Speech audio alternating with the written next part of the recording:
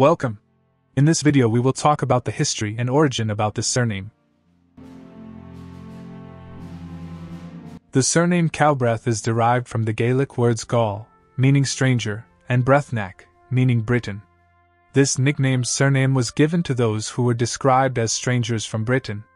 Nicknames form a broad and miscellaneous class of surnames, and can refer directly or indirectly to one's personality, physical attributes, mannerisms, or even their habits of dress. Members of the Calbreath family settled in Angus, prior to the Norman invasion of England in 1066. Calbreath from Scotland. The surname was first found in Angus, part of the Tayside region of northeastern Scotland, and present-day Council Area of Angus, formerly known as Forfar or Forfarshire, where the first Galbraith chief can be traced back to the 12th century. As this chief married a daughter of the Earl of Lennox, the house must have been of a noble status. Sir William Galbraith, who was the fourth chief of the clan, became highly involved with Scottish national affairs. He was a co-regent of Scotland in 1255, serving as a guardian of the young King Alexander III. This surname may have several different spelling variations, such as the following.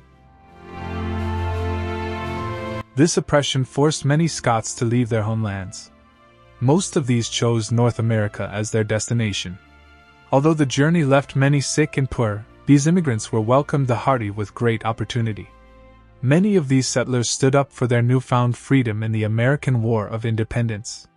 More recently, Scots abroad have recovered much of their collective heritage through Highland games and other patriotic functions and groups. An examination of passenger and immigration list has located various settlers bearing the name Calbreath. James Galbraith, who settled in Charlestown in 1767. Angus and his wife Katrine Galbraith settled in Wilmington in 1774. Andrew, Daniel, George, James, John, Robert, Samuel, Thomas, and William Galbraith all arrived in Philadelphia between 1840 and 1865.